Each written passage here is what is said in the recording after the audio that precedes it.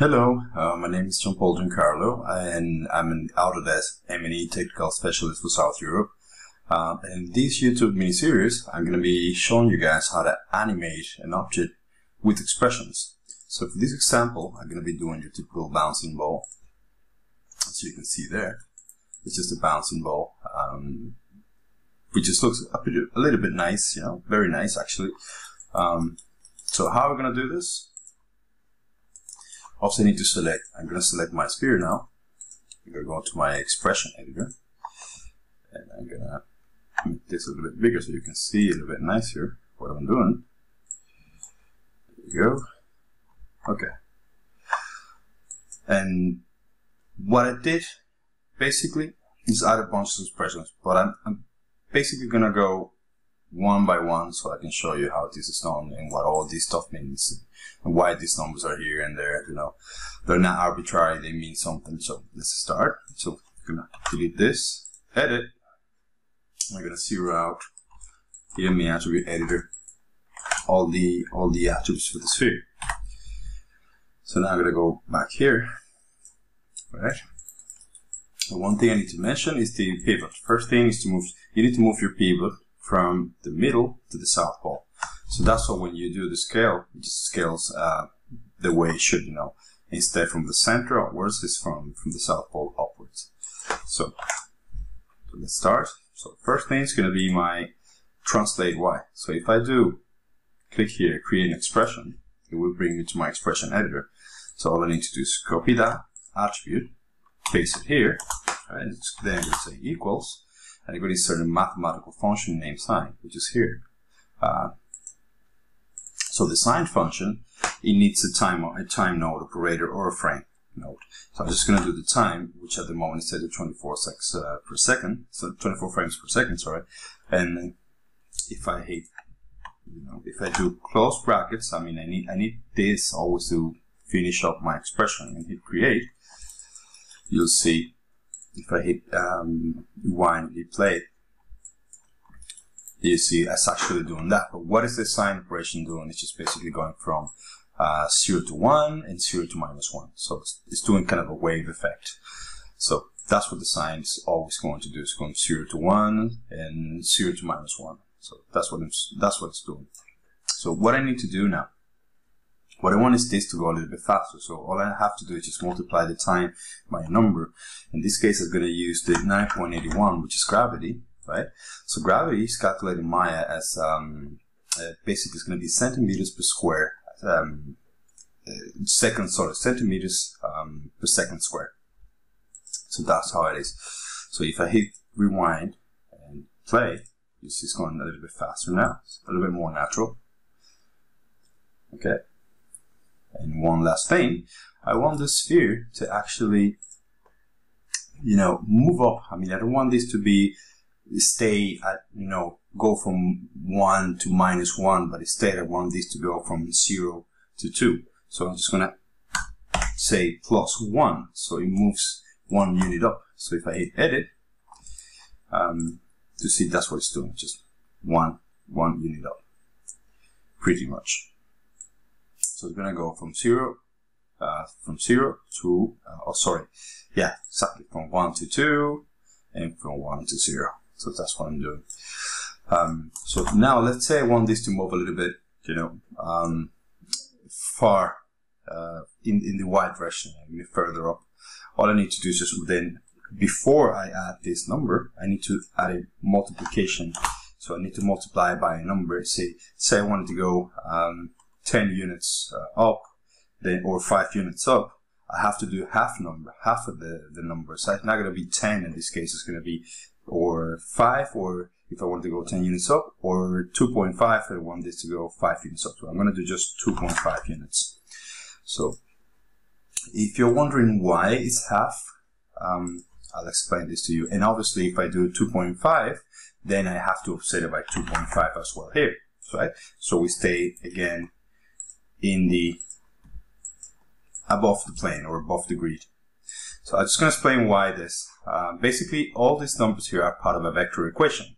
So a unit is represented as a vector. So you can see I have it here. So basically, a unit is just pretty much 1, 1, 1, but it's a vector number. So if I run this in the script editor, you see the result is 0.57735. So it's obviously, because I'm using I rounded up the number to 2.5, it's not going to really go up to 5, so it's not going to be a perfect number, you know, but it'll be good enough. So I don't really have to be a perfect 5 or perfect, you know, that doesn't really matter. So next thing we're going to do then, it's basically, you should, by the way, you should always name your expressions. So this one's just going to call it bouncing ball JP, which is my name. And then I'm going to keep going. So next thing I'm going to do now is going to do my squash and stretch effect, which is this, and for that I'm going to be using my scale Y. So all I need to do is again type E, sphere 1 dot scale Y, and then I say equals, and I'm going to do the exact same operation, sine. That's going to be time times 581.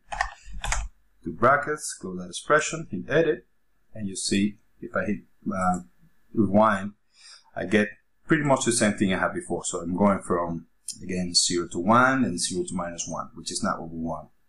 So first thing is, okay, I have to tell my initial scale is going to be 1. So I'm just going to say 1 plus sine time blah blah blah blah. So if I hit edit now, hit rewind, and play, you see now that's pretty much what I want. That's a lot more what I was looking for.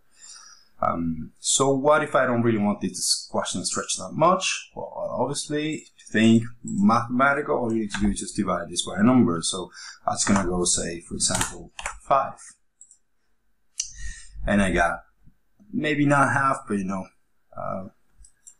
half of what I had, maybe a little bit more, a little bit less. But there you go. That's looking a little bit nicer. Obviously, if you want this to be really exaggerated, yeah, just, you know, have a low number. Just like that.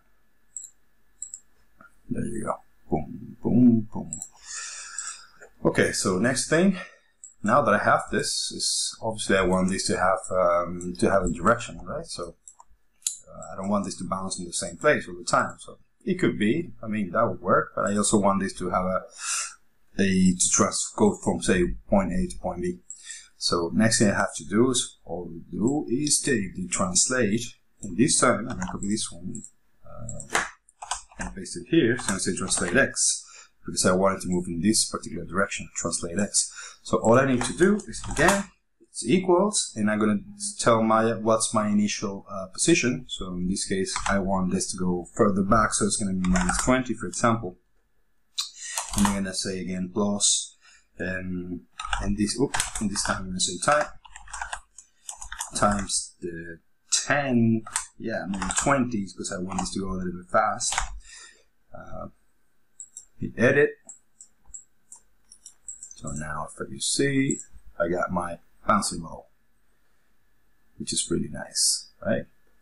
And one last thing I want to do, I just, because if you see this from the side, you see it's bouncing, right? But it doesn't have any directionality. I mean, it's bouncing like it's, you know, regular bounce, but you know, actually you need to have a little bit of direction like that, you know, to make it feel a little bit more natural.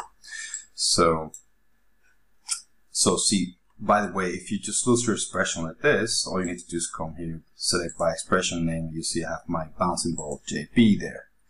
So that's why you have to name them all the time. This is really good practice. So last thing then is going to be take my rotation. And this one's going to be a little bit more tricky, but still very simple. So it's going to be sphere 1 dot, and that one's going to be rotate. Make sure you don't make any typos, because otherwise it won't work. Rotate Z, it's equals. And in this case, I want my initial rotation to be set to -15. Give or take. So -15 would be something like this, right? Or maybe I want this to start maybe here, or maybe there, so I can say, okay, minus, maybe not minus, but okay, my initial rotation is going to be maybe 10, right? Then for this, in this case, I want to multiply this one by sine again. So same thing, sine, and then go time times 20, so it goes as fast as my translations, right? And then if I hit do create, you see what's going to happen.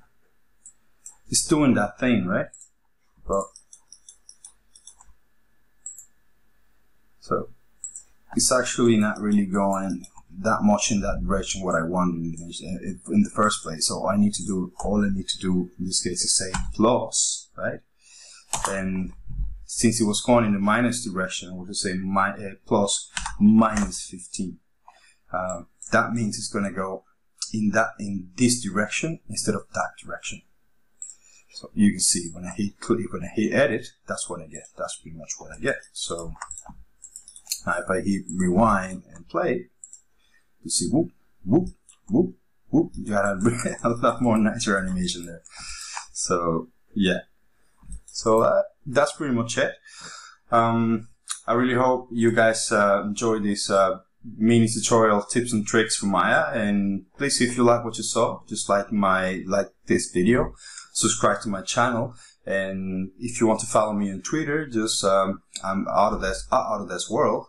Just follow me for the latest news and latest videos for Maya, Animating, everything Animating for Autodesk. So it'll be Maya, 3D Studio Max, Stingray, so on and so forth. So, well, thank you very much and have a great day. Bye-bye.